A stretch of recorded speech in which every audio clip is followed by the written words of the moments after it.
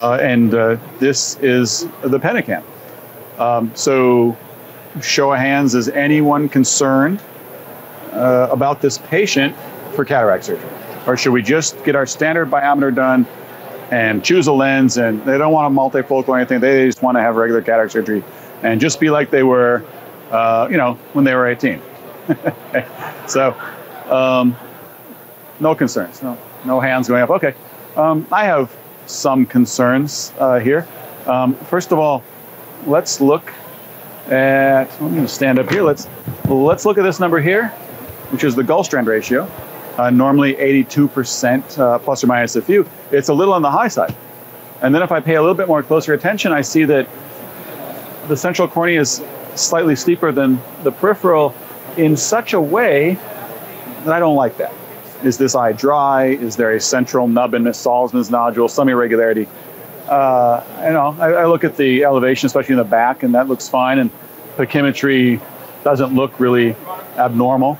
But I'm going to dig a little deeper, and one of the things I like to look at on everyone is this EKR report. And we look at this here, and in disease or in prior surgery, that's quite wide. But this is relatively narrow for the distribution of the EKR powers. Okay, so I'm not convinced that anything's wrong. I'm a little suspicious. Let's look at those Wernicke analysis. And the things I really like to look at to predict problems here is coma, here and here for vertical and horizontal coma, and then spherical aberration. Any concerns there, or is this a normal eye? My big concern is that the spherical aberration for this cornea is essentially 0, and the 3D shot of this wavefront aberration profile is inverted. This patient had hyperopic LASIK, and they can't remember ever having laser.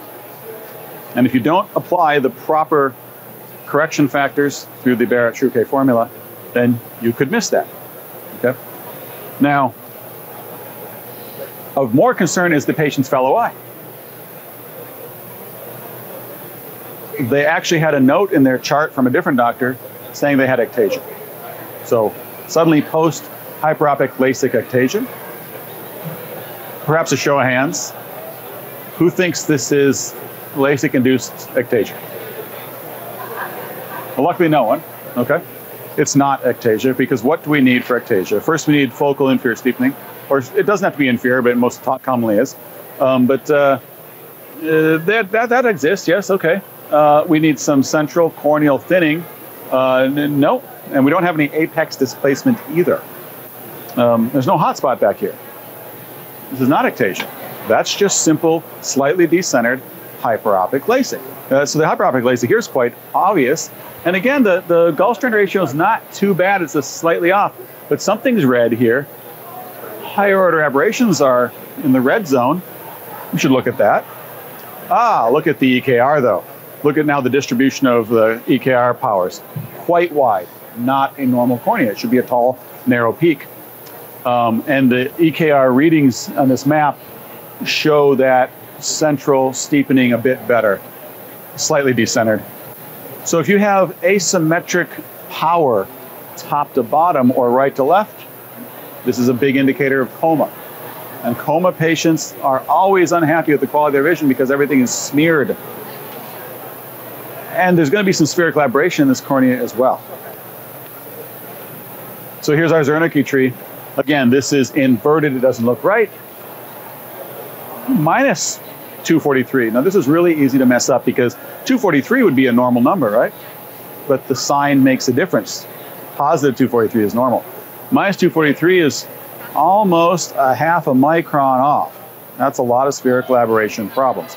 So if you see plus 0.5 on your spherical aberration, you're going to know there's a problem. But if you see minus 243 and don't really pay attention to that minus, you've missed the same error, okay, by even more. Look at this vertical coma, 835. My cutoff for coma of any kind for a multifocal is 0.3 microns. This is 0.8. This is significant. A multifocal lens would be poor choice in this candidate. What about a toric lens? Can we use a toric lens in this case?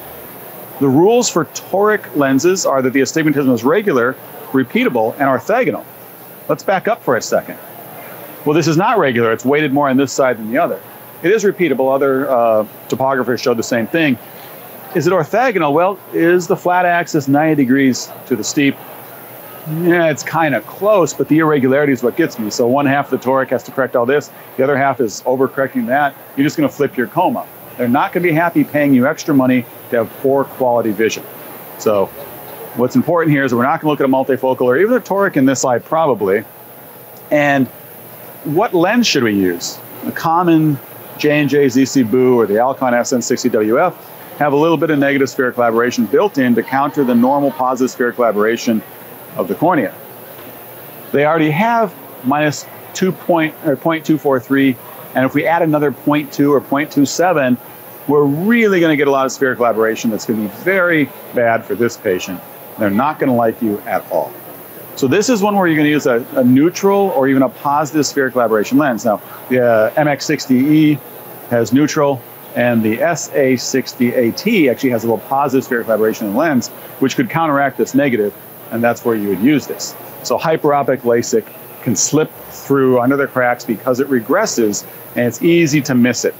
When you see a big difference in the two eyes, and you see these unusual spherical aberration numbers, even though the Gulf-Strand ratio wasn't that deranged, got to open your eyes and say, what's going on with this patient? Why are they going to be unhappy after surgery? And let's solve that problem now, or at least educate them on what's going on so that their expectations are in line with what we can actually achieve. Questions in that case? Bill, any comments? The only comment is obviously the asymmetry in the amount of hyperopic LASIK was helpful and tipped this off. If you had two Yes. right eyes, that certainly could sneak right under the radar. Subtle on that right eye, the asymmetry was the key. Yeah. Okay, so here's a patient comes in. They had myopic LASIK in 1995, which is an early generation excimer laser. So they did remember they had it, okay.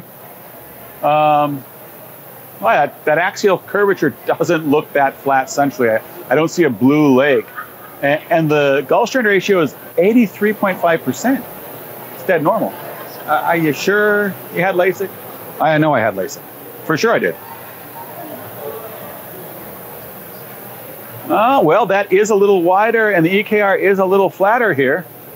So, yeah, okay, maybe you did. I would have missed it if you hadn't told me, maybe. Ah, look at the spherical aberration. 526.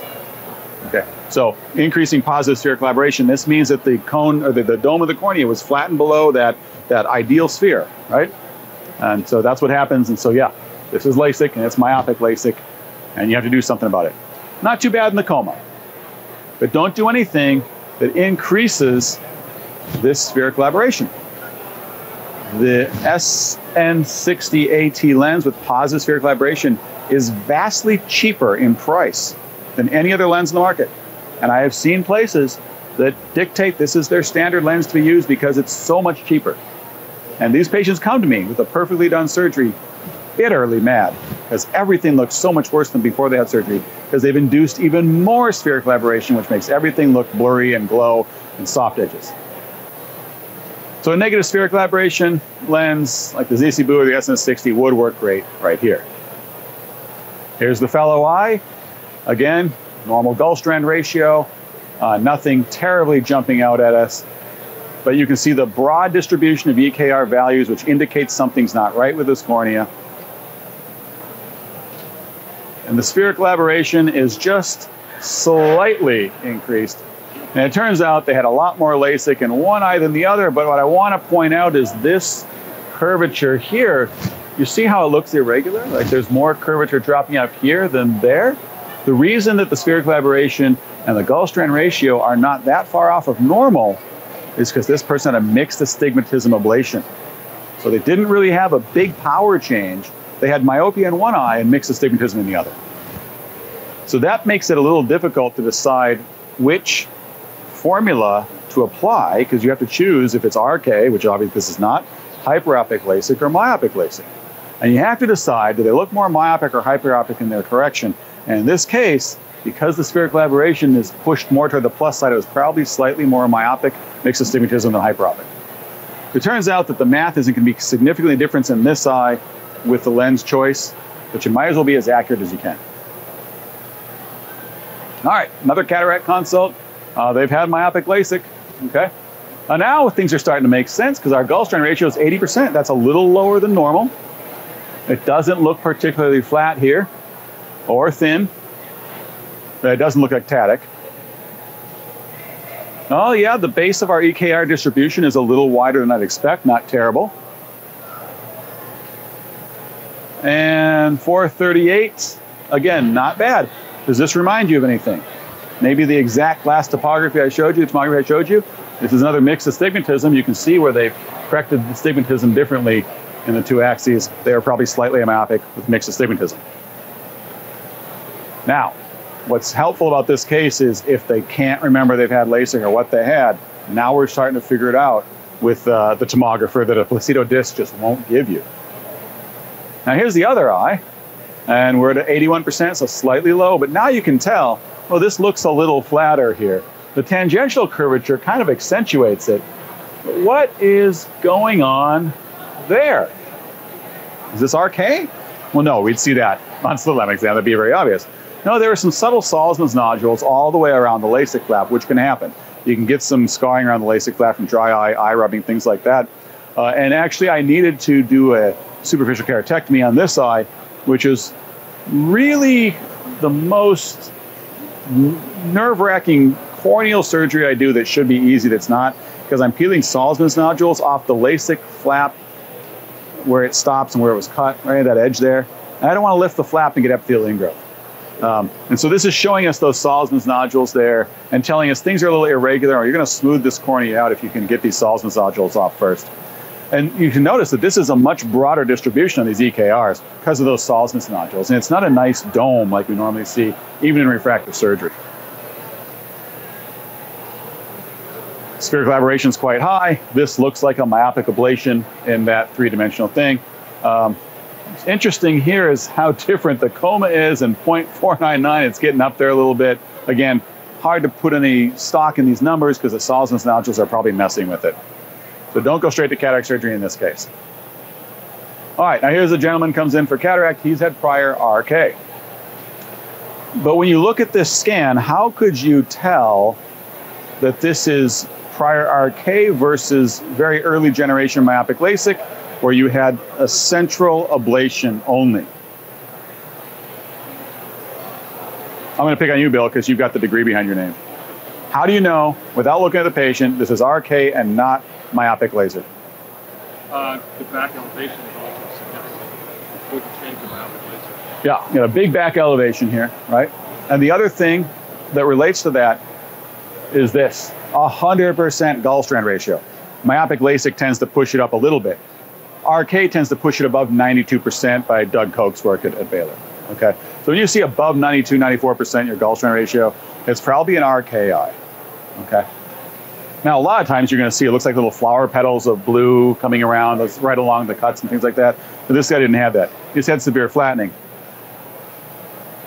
And here you can see something very interesting that also points at RK, that it is a wide distribution of EKR. But you notice that this particular graph is really shoved to this side. We get really flat corneas with RK. It's hard to make a LASIK cornea down to the high 20s. You can do it, but high 20s, that's hard. But RK will hit the 20s all the time in terms of the keratometry there. Here's another question. The flat meridian of this cornea is pretty well orthogonal to the steep. Should we use a toric lens in this eye? I wouldn't. Okay, here's why. They have 1.3 microns of spherical aberration. That's a ton. And they might not be happy with anything other than a hard contact lens to erase that. And a toric lens burns your hard contact lens bridges. Burns it, it's gone. Because all you do is uncover the toricity of the lens if you put a hard contact lens in their eye. So I probably wouldn't ask him to pay a bunch of money so that he gets rid of the astigmatism, but still sees this glowing orb around all the lights and a soft fuzziness to everything. I'm going to do a nice lens on these people. I want them to have a nice outcome. I'm not just treating individual numbers without thinking about the entire case. And a fair amount of coma here as well. I really wanted you to pay attention to this though, because this, if you think back to the other ones I showed you, myopic LASIK.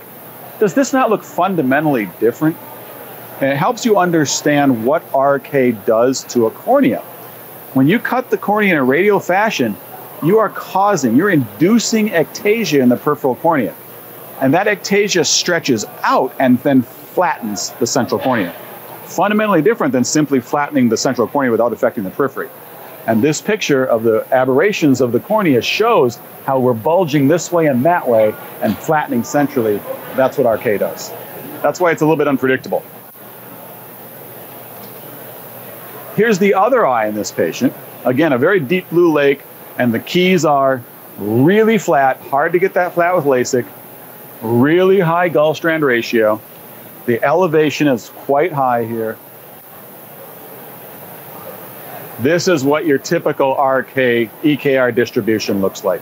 Broad, low distribution, anywhere from 25 up to 38 diopters. I show patients this screen and I say to them, any one of the powers of your cornea here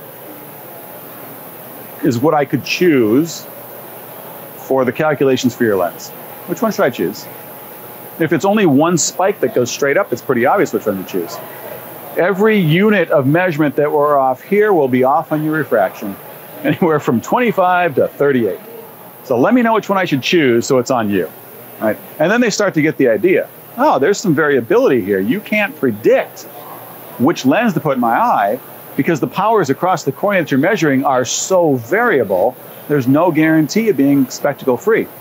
And this is a disappointment because they've already paid good money in the past to be spectacle free. And then that made it so that they probably won't be spectacle free in the future. Okay. So I only say that, it's not really true what I'm saying because we are a little bit better than a 10 or 15 diopter span of what lens is going to be in there. I'm just letting them know. There's a variety of powers here that might work and there's no way to know for sure which one it's going to be. And that EKR distribution is what's useful.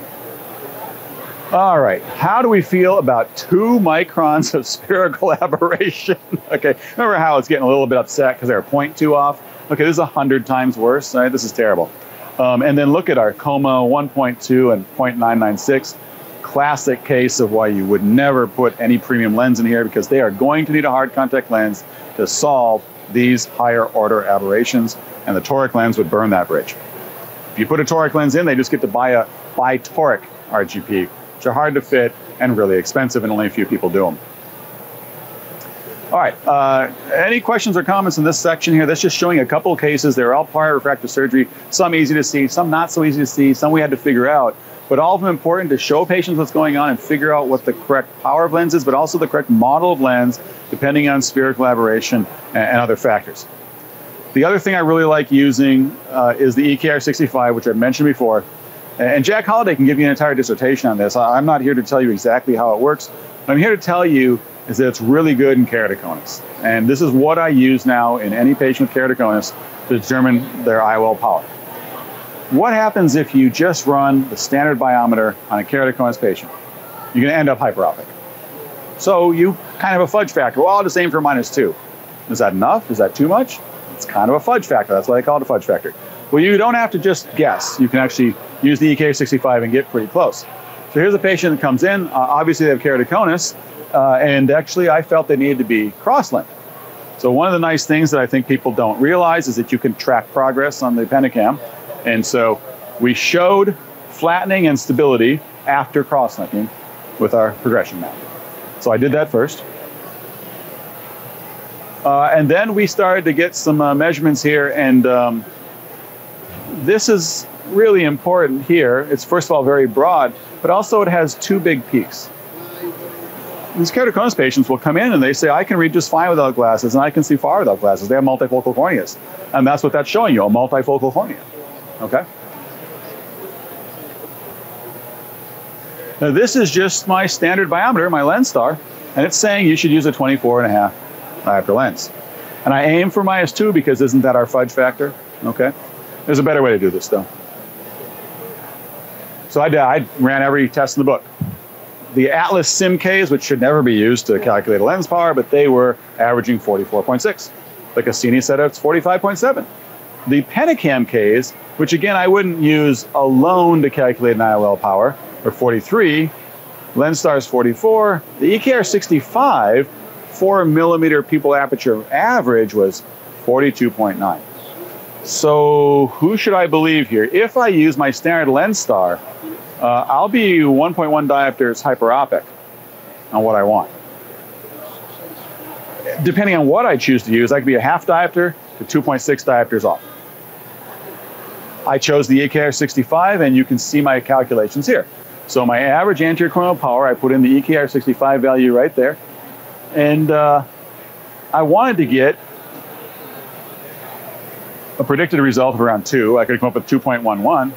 And she ended up a spherical equivalent of minus 2.3. So I missed by just under 0.2 diopters. That's a lot better than a 2 diopter fudge factor and see where you land. Okay, she ended up just where she wanted to end up. And all the other ways to measure the average corneal power would have been more hyperopic than this. And you can imagine the disaster if they want to be plano and they end up +2 or +3. So the EKR in this case and many others that I can show like it was the most accurate average keratometry value. And the autokeratometry on biometers is going to miss by a diopter to 2 in many cases. So I don't find any other means that is better than the EKR 65 of measuring keratometry in keratocones. So that's just several examples of things we can do to use the Pentacam to our advantage in figuring out exactly what's going on in these unusual cases, or in cases where the patient declines to admit they had surgery through forgetting or denial, or their significant other's not there to remind them, yes, you did pay for laser back in the 90s. This was 30 years ago.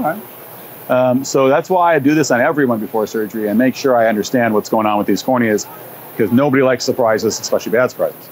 So this is helping me avoid refractive errors and especially spherical aberration surprises where even if I have the exact correct lens, things just still don't look right.